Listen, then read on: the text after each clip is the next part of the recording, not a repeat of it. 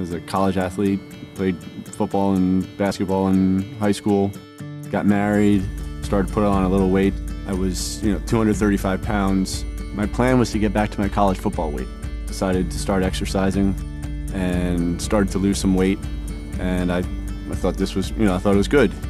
In 3 months, I dropped 65 pounds. That was when, people started asking me, are you okay?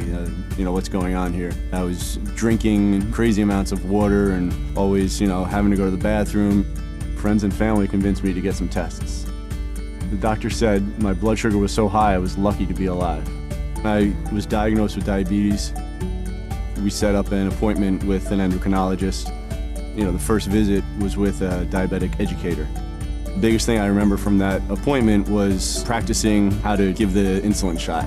That was kind of the time when it hit me, like, this is it. This is what I'm going to be doing for the rest of my life. Since the diagnosis, I'm more active.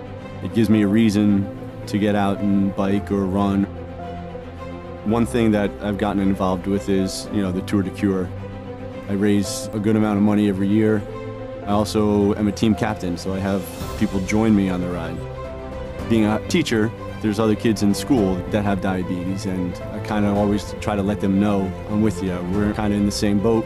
If you have any problems or questions, I'm someone who you can, come and talk to.